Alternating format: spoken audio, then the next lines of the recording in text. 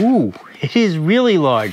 You can barely see me because I am behind this Viotek, I've never heard of them, 34-inch ultra-wide gaming monitor. So I needed a new monitor. For me, I'm doing video editing, as you can see, and I needed an ultra-wide. I saw this, it seemed to have a really great balance of features and value and that kind of stuff, so I thought, what the hell? I'll buy it, unbox it, do a review for you guys, and hopefully it won't suck, because if it sucks, I will give it a 1. If it is amazing, I will give it a 5 on the Doug score. That's right, I am Doug from Doug and Nikki, and I'm gonna unbox this, review it, talk to you about its features, all for the first time right here tonight. So the first thing we're gonna do is we are gonna unbox it, then we're gonna bring it upstairs, install it on my desk, and I will let you see it, what it looks like compared to, I have 3 other monitors attached to the same computer, so you can really compare it, and then I will give you that Doug score from 1 to 5. So let's talk about some of the basics while I open it up. This is a 34-inch wide, ultra-wide monitor with a 21:9 ratio. It is not 4K, it is a 1440, so it should still be an amazing HD image, but if you're looking for a pure 4K, this is not it. It has a 3000:1 contrast ratio, which is just huge, along with a 100 megahertz refresh ratio. Ooh, it is really large. Let me pull this out so you can see what it looks like. Ta-da! How about that? So here it is. This is what it looks like. I will say it is that 34. It is more curved than I expected. I have a Dell ultra wide that's also curved, and it doesn't have this much of a curve to it, but it is super cool looking. So interesting things. So you can see in there it has 1 digital port, a power supply, and 3 HDMI plugs. So as I was mentioning, it does have a 178-degree viewing angle, which according to them is perfect for the human eye.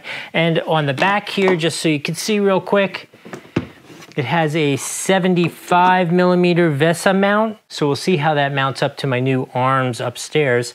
Overall, seems to be exactly what I was looking for. The only thing that could go really sideways with this is if we plug it in and it looks like crap. So I think the only thing left to do is let's take it upstairs, mount it up, plug it in, and see what it looks like. As I said, I have 3 other monitors up there on my computer, so I'm gonna put the same image up on all 4, and they vary between a really fancy Dell and a really crappy one.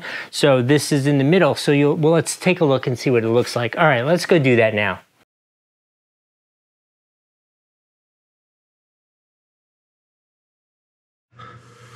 Okay, so I know this seems a little silly to be showing you screensavers, but I think it really shows like the depth of the blacks and the colors. Now this is the screen in question, and I have this here so you can compare. This is my Dell art quality, very pricey unit compared to this one, and honestly I feel like this is a better image here.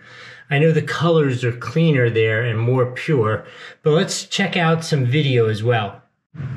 Okay, so now I have the same video paused on each of these, and you can see the colors are definitely truer on the more expensive Dell, but these are absolutely great. I think in terms of value, this is awesome. Let's click play so you can see what it looks like playing. And here we go like this, compare it to this one here.